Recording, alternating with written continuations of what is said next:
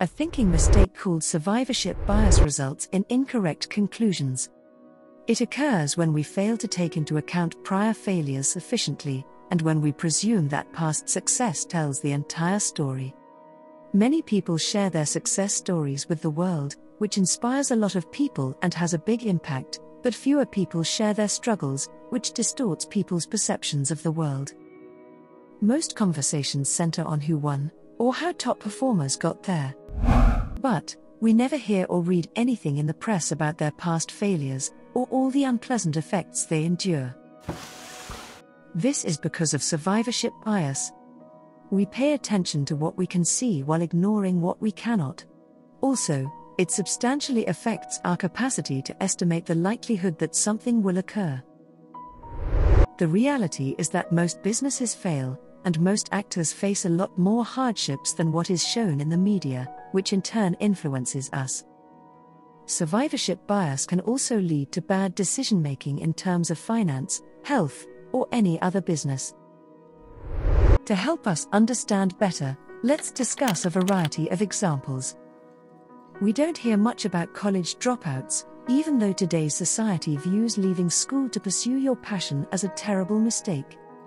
Yet did you know that most successful people, like Mark Zuckerberg and Steve Jobs, are high school dropouts who devoted their lives to pursuing their passions? Just how happy and immensely wealthy these people are in the outer world is demonstrated. Another example might be that everyone consults different reviews before making a purchase. But comparatively few people pause to think about what was left out of those reviews. Alternatively, how many customers purchased the item but left no reviews at all? Life coaches and motivational speakers often treat positive thinking as the key to happiness. Perhaps this is why unrealistic optimism, the tendency to overestimate the likelihood that good things will happen and underestimate the likelihood that bad things will happen, is one of the most pervasive human traits. Studies consistently show that a large majority of the population displays an overly optimistic outlook. Pessimism is, in brief, playing the sure game. You cannot lose at it, you may gain. It is the only view of life in which you can never be disappointed. Optimism and pessimism are therefore judgmental biases that make for poor decisions, leading to worse outcomes and lower well-being. Particularly prone to harmful errors of this sort are career choices, saving decisions, and any choice involving risk and uncertainty. Positive thinking is frequently emphasized as the secret to happiness by life coaches and motivational speakers. Perhaps this explains why unrealistic optimism is one of the most prevalent human tendencies, which is the tendency to overestimate the likelihood that good things will happen, and underestimate the likelihood that unpleasant things will happen. Surveys continuously reveal that the vast majority of people have an excessively optimistic outlook on life. In summary, pessimism is playing the safe game.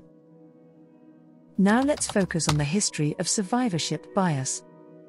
The term survivorship bias comes from a phenomenon that occurred during World War II, when military strategists were looking for bullet holes in planes that had returned from missions. They wanted to check for areas of the planes that had been hit the most, assuming that those were the most vulnerable spots. However, a statistician named Abraham Wald pointed out that the planes that didn't return had likely been hit in other, more critical areas. By only studying the planes that had survived, the strategists were drawing the wrong conclusions about how to protect the planes. This shows us how we focus only on the success stories, and how we miss out on the other important information which contributes to failure. For us to avoid the survivorship bias, we need to focus on both successful and unsuccessful cases, and be aware of the factors that may have contributed to failure as well as success. That is all about the survivorship bias. Do like, share and subscribe to our channel, Explified.